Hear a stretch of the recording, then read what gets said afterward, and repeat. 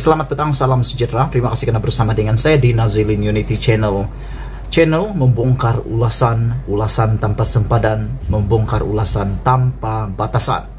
Hari ini saya dapat satu message daripada komen pembaca, penonton dalam channel saya yang saya sangat suka dan terkejut.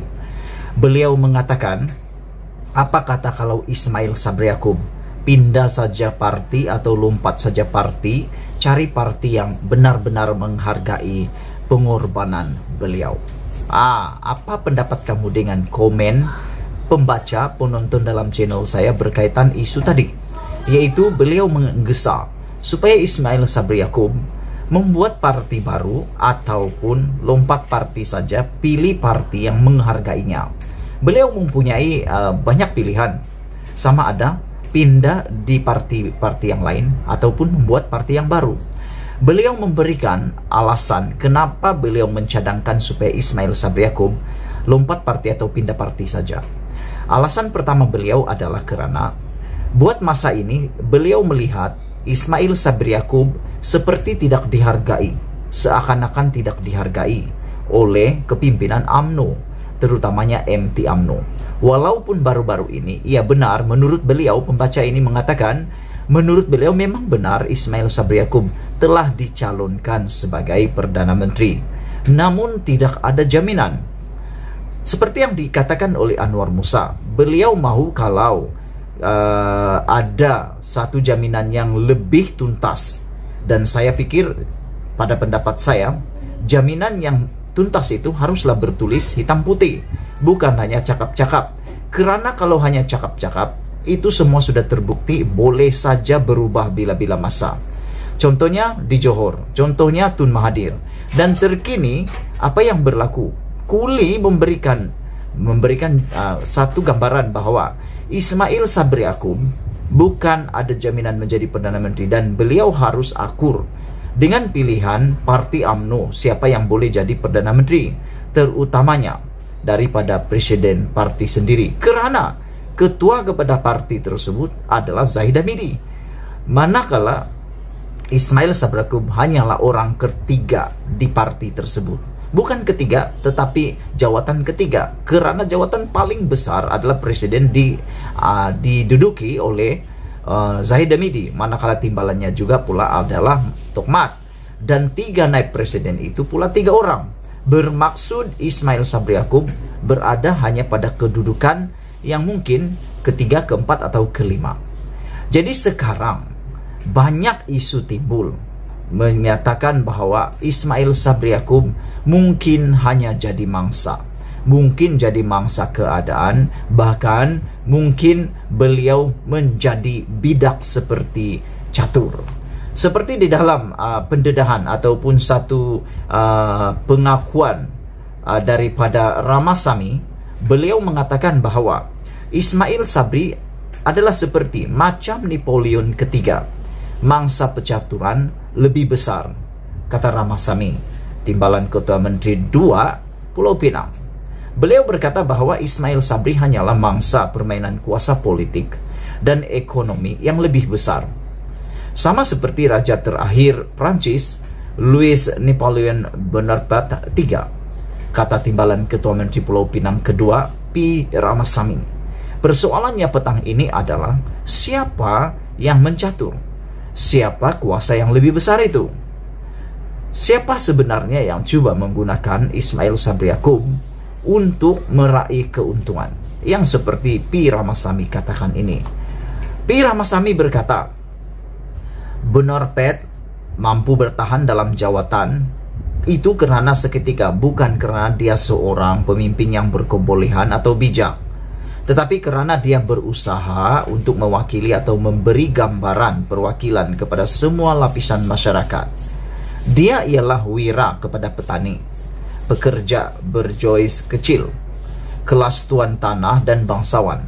Tetapi dalam erti kata yang sebenarnya, dia menjadi mangsa atau bidak catur kelas kapitalis yang mana semakin berkembang di Prancis pada ketika itu.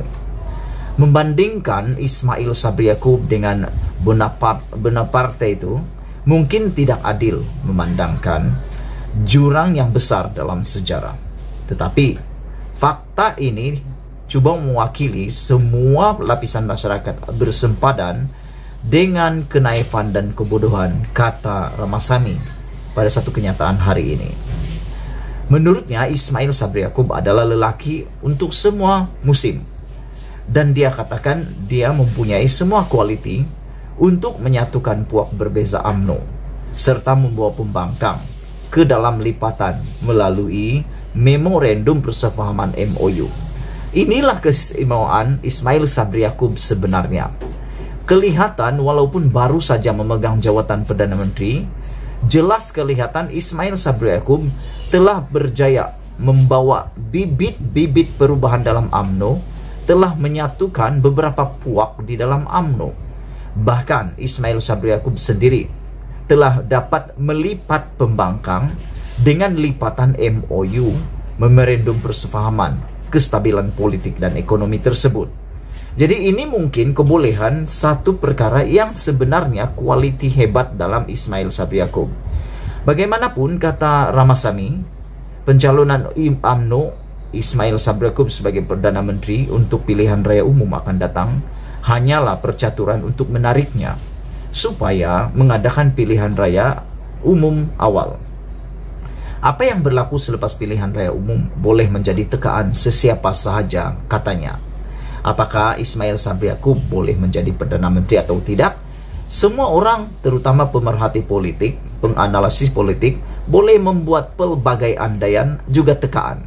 Dan Anda boleh menulis sekarang dalam ruangan komen, pada tekaan Anda, benarkah Ismail Sabri menjadi Perdana Menteri satu-satunya yang akan menjadi Perdana Menteri tunggal? Atau akan berulangkah satu calon tunggal menjadi 3? Walaupun dia mengakui, walaupun P. Ramasamy mengakui Ismail Sabri tidak pernah menimbulkan kontroversi sebagai Perdana Menteri, sehingga hari ini bahkan beliau telah mencipta rekod apabila berjaya menjemput pembangkang dalam satu perjumpaan dan juga berbuka puasa bersama-sama yang tak pernah dibuat oleh Perdana Menteri sebelum ini. Dia tidak layak menerima banyak penghargaan, kata Ramasamy, kerana mengekalkan negara berada di landasannya. Menurut Ramasamy, pengurusan pandemik COVID-19 perlu diberi penghargaan kepada vaksin dan bukannya Perdana Menteri, kata Ramasamy. Beliau berpendapat pengurusan COVID-19 itulah yang perlu diberi penghargaan dan bukan Perdana Menteri, kata Ramasamy. MOU pembangkang dengan kerajaan Ismail, katanya, adalah untuk menghalang pemimpin UMNO yang didakwa rasuah daripada merampas kuasa. Hanya dengan melakukan perkara biasa, Ismail mendapat pujian, kata Ramasamy lagi. Hakikat bahawa dia bertahan dalam jawatan sehingga hari ini bukan bercakap tentang kebolehannya menyatukan, tetapi lebih kepada perpecahan yang mendalam dan tidak dapat diatasi dari dalam dan luar, kata Ramasamy lagi. UMNO sangat berminat untuk mengadakan pilihan raya umum awal berikutan kejayaan dalam pilihan raya negeri di Johor, di Melaka dan di Sarawak. Ismail sebelum ini berkata dia akan mempertimbangkan untuk melanjutkan MOU dengan Pakatan Harapan, sehingga termasuk janji kerajaan untuk tidak membubar parlimen sehingga sekurang-kurangnya 31 Julai 2022. Bagaimanapun, dia kemudiannya menyatakan kesediaannya untuk membubarkan parlimen semasa Perhimpunan Agung UMNO. Majlis tertinggi UMNO juga baru-baru ini memutuskan untuk tidak melanjutkan MOU dengan Pakatan Harapan yang akan tamat pada Julai tahun ini. Walaupun pemimpin PH berkata, keputusan itu tidak boleh dibuat secara unliteral oleh UMNO. Sekian dulu isu kali ini. Kita balik semula kepada soalan daripada netizen. Apa yang akan terjadi? Siapa yang akan rugi? Siapa yang akan gigit jari sekiranya Ismail Sabri merajuk dan pindah parti? Kerana hari ini rang undang-undang anti lompat parti belum lagi diputuskan dan diluluskan. Kita jumpa lagi. Sekian. Bongkar jangan tak bongkar. Cintai Malaysiaku. Kita jumpa lagi. Bye-bye.